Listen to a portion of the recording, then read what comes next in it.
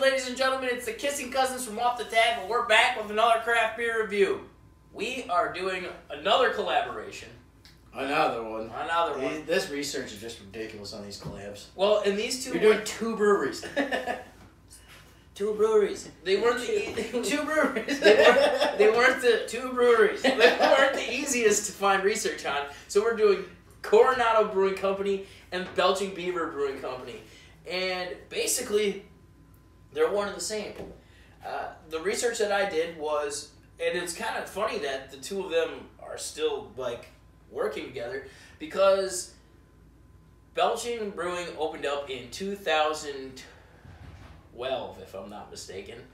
And Coronado has been open for, about 23 years now, so I mean, they've been open for quite a while. And the brewer that used to work at Coronado is now the owner of Belching Brewing.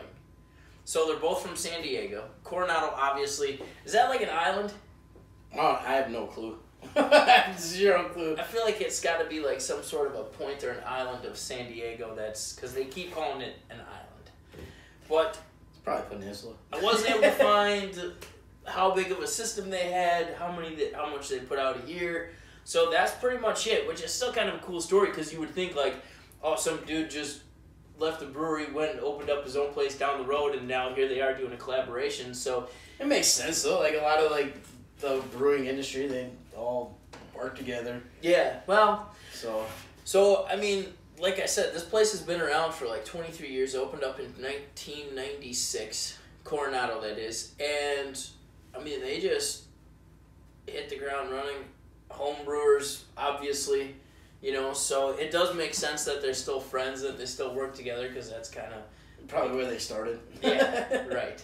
So if you're looking at the hand, of California like this, so it's gonna go up like this. There's a point in where San Diego is, and it's like right there. That's where it is. All right. The hand. The hand.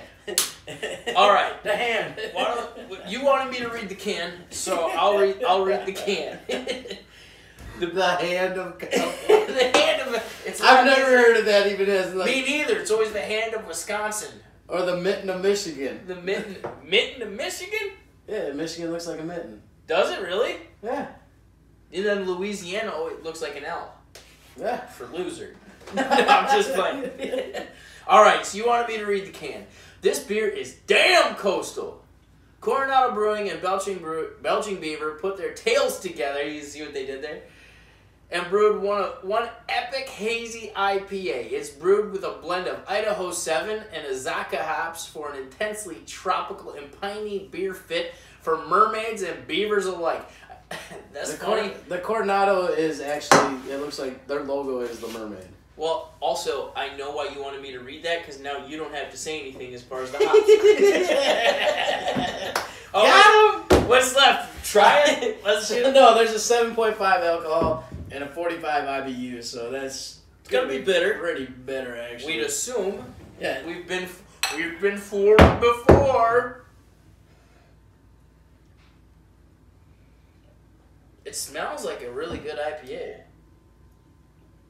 I don't get much bitterness on the back end at all. It's all up front and then dies out.